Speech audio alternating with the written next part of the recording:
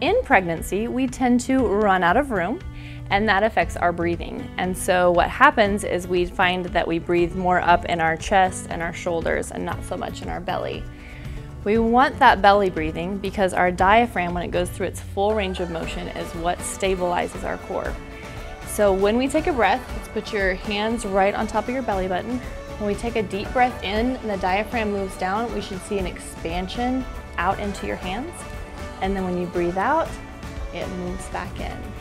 So we want to spend about 5 to 10 minutes a day of just this deep, intentional breathing. You can do it seated, you can do it lying down.